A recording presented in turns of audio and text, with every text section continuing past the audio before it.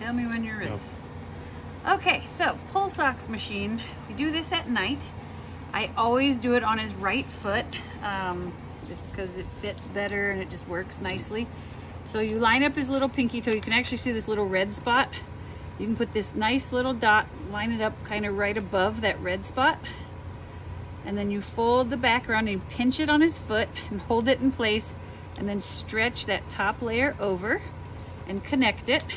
They make us use one of these for a whole week, so we have to tape them on because they're not meant to be used for that long, but insurance companies don't want to pay.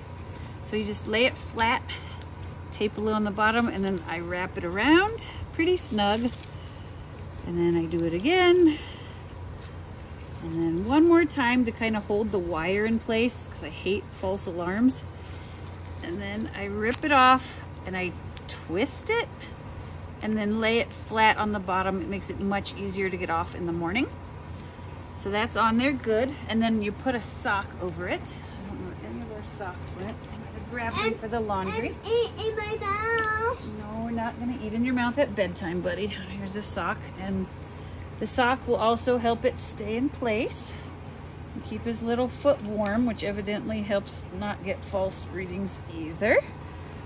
And then we come over here, and this is just the white tape I leave over here on the machine.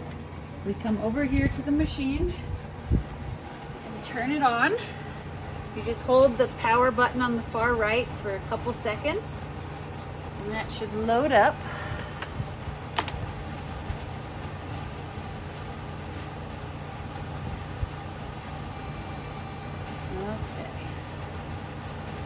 That's good. And then you want to turn on this monitor.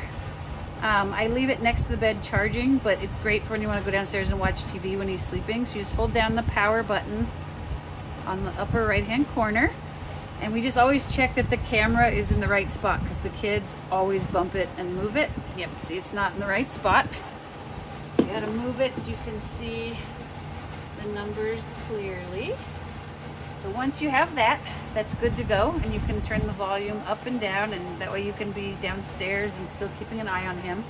And the charger for this is on over here by where Jace sleeps, on this side of the bed. It's this one right here with the little tag on the end.